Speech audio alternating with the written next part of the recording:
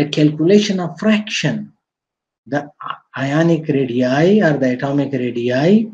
People usually call them ionic radii because ion has some electrical implications and properties. So the calculation of a body center cubic is done using this equation, and people determine it is very important to know about the packing fraction. The packing fraction significance comes when you need to calculate the properties.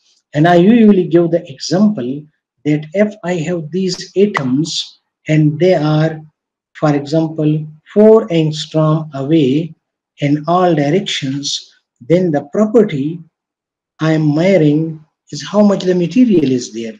If the material property is there and there are many spaces there, then the density will be very low. And I am measuring the air plus property. So, how much space is open and how much space is covered by the material or the unit cell? So, how much space is covered actually by the material is very important. I just give you to visualize that what happens there. But basically, when you are measuring the dielectric constant of the material and the material is 90% dense, 95% dense, people consider it enough for the quality 95%. But if it is 50% dense, then you are measuring the property, 50% of the property of the space. So it will not give you that. But the packing fraction deals with the density of the unit cell. And people calculate it in various manners. I'll share the notes with you regarding that. A face-centered cube now has more points at faces at all the 8, how many faces? If this is like this, 1, 2, 3, 4, 5, 6. So they have 6 faces, and at each face you have atoms, and obviously at the corners. So this is face center. Body center have only one in the center of the body. Now, in the case of face centered, you have 1/8 of an atom from the corners and half from the faces, and in this way you get, if 1/2 of an atom from the 6 faces, it will give you 3, and 1/8 from the corners will give you 1. So you will have 4 points per unit cell. And the 14 Brevis lattices in 3-dimensional will look like primitive, for example, triclinic. In monoclinic, you have 2. Primitive as well as centered, base centered, primitive, body centered, base centered, or one face has centering, and face centered. Each face has 1. So tetragonal and body centered. Trigonal and hexagonal P. Here is the answer of your assignment if you understand. And trigonal R. Rhombic and trigonal hexagonal. They are almost considered the same. And here it's the cubic, primitive, body centered, and face centered.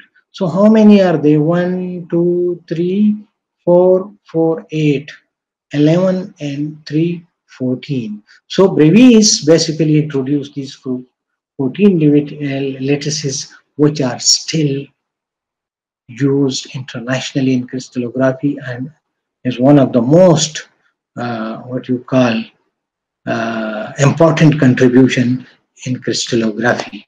And if you look into these schematics, images type things, then they look like that how the triclinic, which is the poorest and lowest symmetry, monoclinic, orthorhombic, tetragonal, cubic, trigonal, and hexagonal. Similarly, we should know about that what naturally occurring crystals are. These are rutile. This is rutile. Rutile is basically the polymorph of titanium dioxide. Barite is basically barium sulfate, which is found in some region of the country. And this is rhodonite, corundum. It is the alumina, Al2O3, cerussite, which I don't know, and boron, which is this, and they are naturally in these crystalline forms as you see written around them. So nature has a lot to teach us from the geometries, from the symmetries. Triclinic crystal in case of it is not equal to B, not equal to C, and alpha, beta, gamma are unequal. So sometimes the symmetry becomes very difficult to verify that whether it is symmetric or not. But if you select a complex unit and it repeats itself after the translation, then you can't exclude it from the crystal. In the monoclinic, you have base-centered and primitive. I'm just taking you a quick review of what are the basics which you are studying from the very early classes of science, and these are different. These 0, 1, 0, 1, 0, 0 type things are called Miller indices. And these are symbolic vector representations of an atomic plane in a crystal lattice and are defined as the reciprocals of the fractional intercepts which the plane makes with the crystallographic axes. When I was telling you in the previous slide, it looks very confusing, but when you practically do it, they will become very easy. And now I'll show you the method how to do it. Procedure for finding Miller indices. Find the intercepts of the desired plane on the three coordinate axes. Let's say that when you start from the origin and you have a three-dimensional space or planes of atoms, and you have a plane. For example, this was the plane. This was the plane. This is x-axis, this is y-axis. So it is perpendicular to z-axis, but parallel to x and y-axis. For example, parallel to x and y-axis mean no intercept along the x and y-axis, and if it cuts the z-axis at one unit vector, one lattice parameter, this means it is 1. So it is 0, 0, 1. So the intercepts along the XYZ axis, for example, if they are PA, QB, as I have written here, and RC, express these intercepts as multiples of the unit cell dimensions. That is, lattice parameters, that is PQR.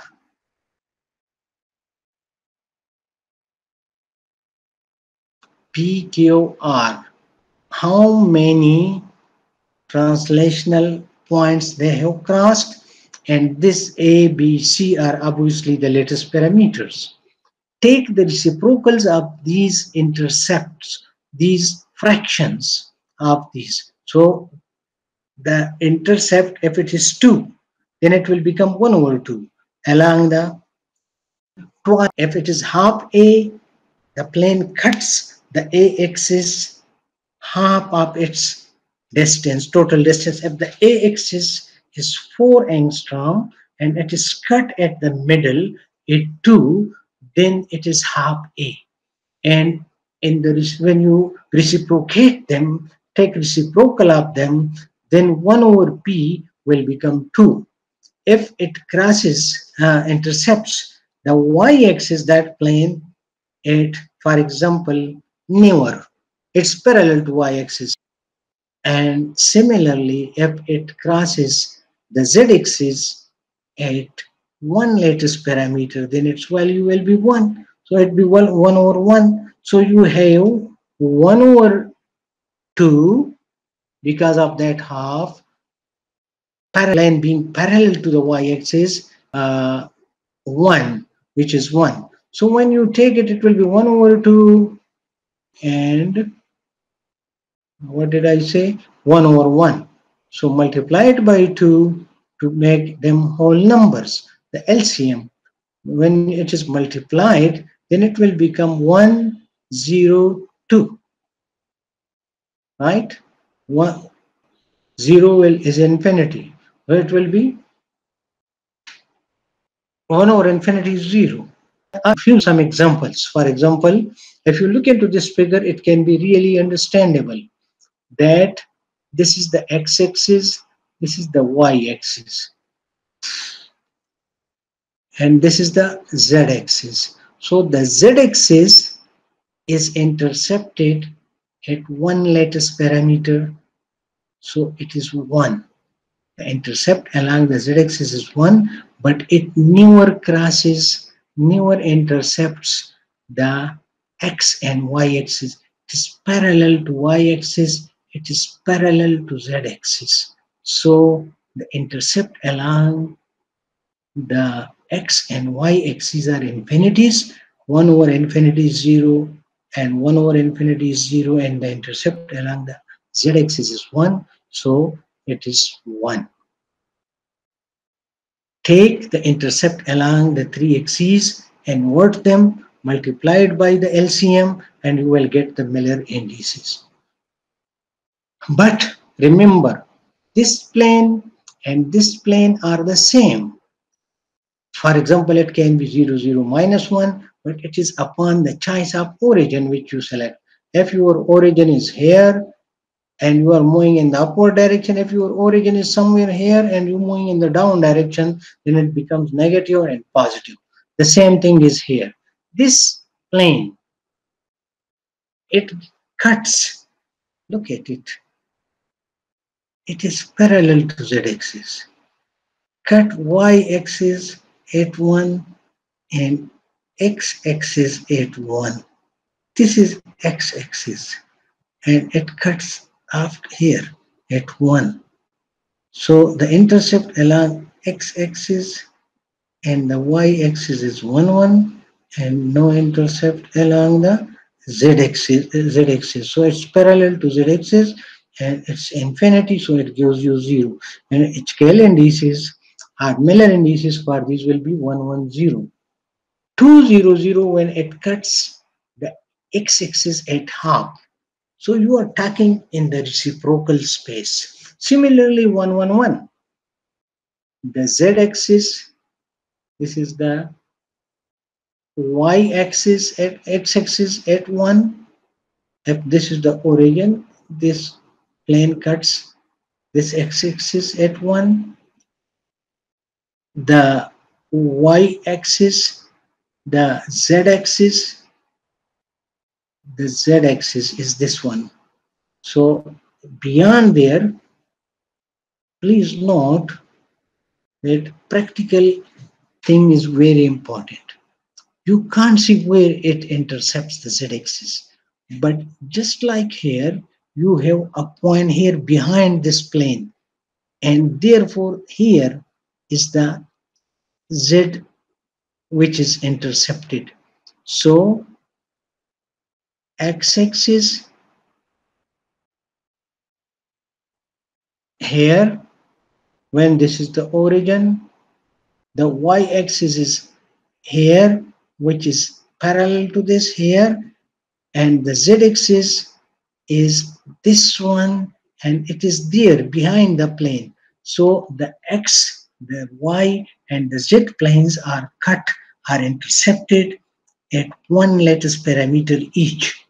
So 1, 1, 1. Here, if you remember, if this P is 1, Q is 1, and R is 1, and their reciprocal is taken, they will be 1, 1, 1. But if they are fractions, then when you take the LCM, the value will become different and it will change. But all 1, 1, 1 planes will be parallel all 200 planes will be parallel, all 1010 plane will be parallel, 001 plane will be parallel. So it doesn't make the difference whether you call a plane 001, 002, 003, 004, 008, 9, unless there are certain conditions upon the HKL indices, that whether odd is allowed or not allowed, even is allowed or not allowed. In some cases, for example, the odd is not allowed. Then you start from 200, 400, 600, but they are equivalent planes. So it is totally dependent upon the choice of the origin, and from there you start and you go from. People prefer the lowest numbers in order to see the maximum latest parameter. The lowest number in reciprocal space represent the maximum number in the real space.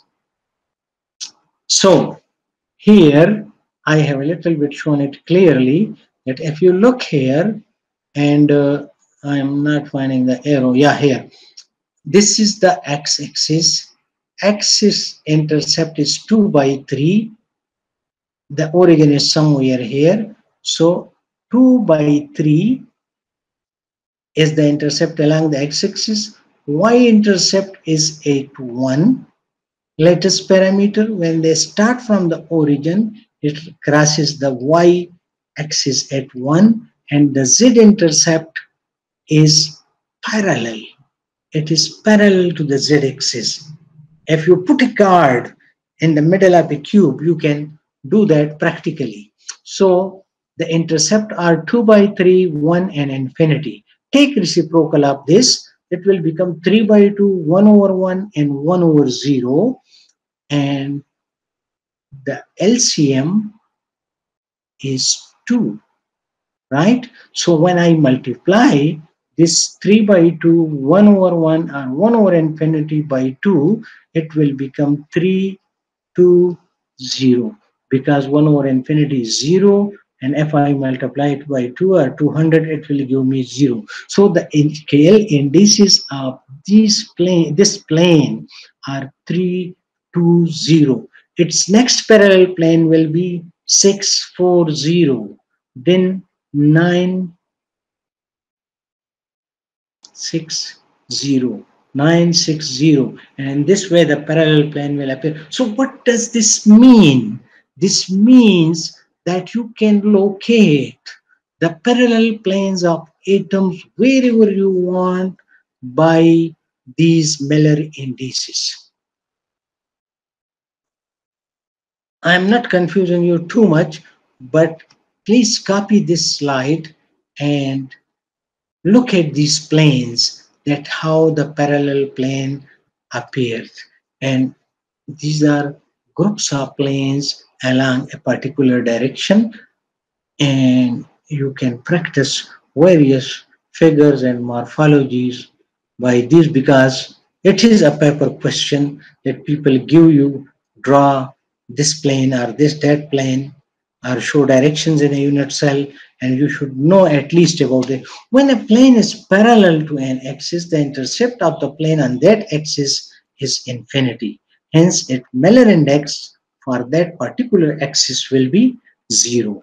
When the intercept of a plane on any axis is negative, a bar is put on the corresponding Miller index. All equally spaced parallel planes have the same Miller index number HKL. As I told you, that 222 is equivalent to 444, equivalent to 666, equivalent to 888 if odds are not allowed. These are the conditions upon various crystal classes or group. As I told you, the space groups and the point groups limit the choices, to restrict, to limit the number to a finite value. Otherwise, it would have been infinite. The distance between the centers of two nearest neighboring atoms is called nearest neighbor distance. Remember this. The distance between the centers of two nearest neighboring atoms is called the nearest neighbor distance. Coordination number, which is very important when we were talking about the bonding, the coordination number is basically the next nearest neighbor atoms. And coordination number is defined as the number of equidistant nearest neighbors that an atom has in a given structure. What do we need? Why do we need this? Atomic or unit cell is not a wooden or metal box, but an electromagnetic entity which changes due to variation in field. And what does the change do in the what does the change in the nearest neighbor do? So an atom near an other electromagnetic atom is not independent of the field of that atom. So the nearest neighbor not only change the electrical behavior of an atom, but also changes the what you call ionic radii of that atom. And when it changes the ionic radii of that atom, then its repercussions upon the engineering of materials are very huge, because you change phases. When you change phase, then you can't expect the same property because the symmetry has changed. So how can you expect the same property from different symmetry of crystals? So the nearest neighbor or the coordination number is very important. Atomic packing, which I told you in the start, I just gave a glimpse. Packing factor is the ratio of volume occupied by the atoms in a unit cell to the total volume of the unit cell. So it is the total volume of the actual atoms divided by the volume of the unit cell, which is V over V. Yes, yes, yes. So if you calculate the A, and it is a, for example, a cubic crystal, then A multiplied by A multiplied by A, because A, B, C are equal, so A cube is the volume of this. And now from the ionic radii of these atoms, calculate that how much volume is actually occupied by the material, then that volume divided by the unit cell volume will give you the packing fraction of the atom. So how much space is free and how much space is occupied, it determines the density of the unit cell. Yes, yes. So these are various pictures, just giving you glimpses of crystallography, but I think I should stop here and then move how people measure the crystallinity, how people measure the crystallite size, and how the reciprocal space is playing an important role. But your course is mostly associated with the introductory concepts, so I'll check that, and then in the next lecture we will discuss these. Thank you very much for listening, and thank you very much for watching. Thank you. Bye bye.